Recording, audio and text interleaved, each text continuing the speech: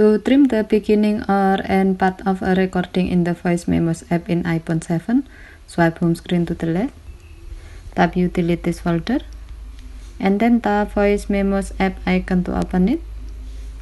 While you are in the all recording screen, tap the required recording you like to trim, tap the three dots icon, and then select Edit Recording. In the edit screen, tap the trim icon below the recording's title at the right side.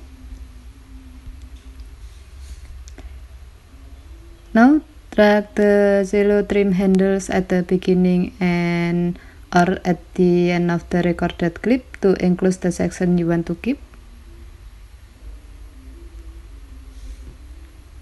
Or for more precise editing, you can pinch open your finger in the waveform to zoom in.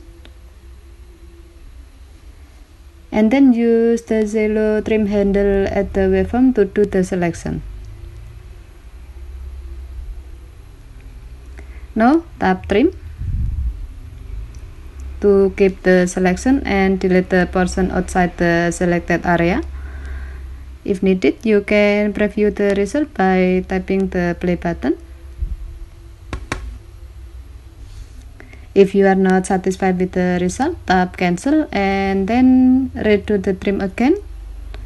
However, if you are satisfied, tap save button to save the change. And then tap done button to save the edit and close the edit screen. As a note, you can use this feature to remove unwanted part of your recording, especially if that part is located at the beginning or at the end of the recording. Okay, thank you for watching. Have a nice day.